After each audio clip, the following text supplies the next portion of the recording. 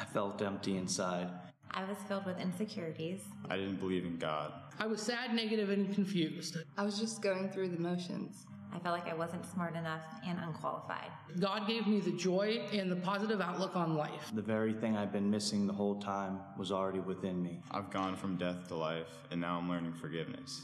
Jesus gave me courage and confidence to take the steps in fulfilling my purpose to become a nurse. Once I accepted Jesus into my heart, I realized it was about a relationship and not just religious actions. He resurrected me. Jesus resurrected my faith. Jesus is my BFF. Jesus is my confidence. Jesus is my happiness. Jesus is my #1 fan. Jesus is my lifeline.